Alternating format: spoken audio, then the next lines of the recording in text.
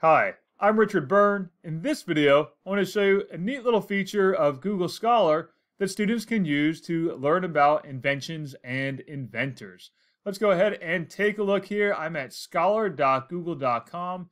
And let's say my student wants to learn about Alexander Graham Bell and the invention and development of the telephone. So just type in Alexander Graham Bell telephone. You can see that Google even suggests that as a search.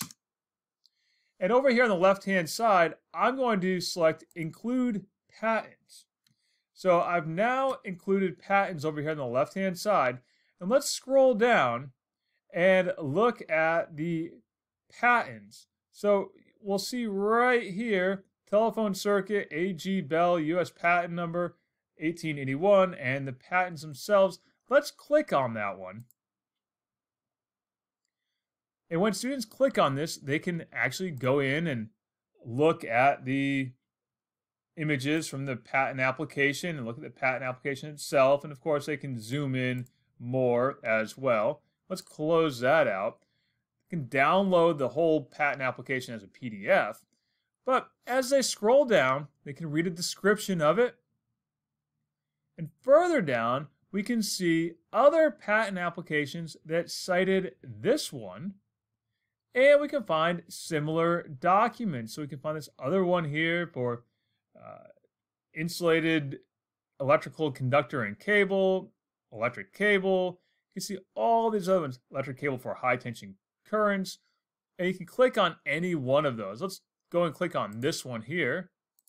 Open that in a new tab, and we can see here's a patent application about telephone cords. And again, students can download that PDF, or they can simply go and look at the image that was part of that patent application. But there's one other really neat feature here. Let's go back up to the top of the page, and we'll see inventor, Alexander Graham Bell. Well, students can click on this and see all the other patent applications that Google Scholar has indexed, and you can scroll through those, click on any one that you want. Let's look at aerial vehicle here, and once again look through those images, download a PDF, or simply read down through that patent application. So that's a neat feature of Google Scholar that students can use to learn about inventions and inventors. As always, for more tips and tricks like this, please check out freetech4teachers.com or subscribe to my YouTube channel.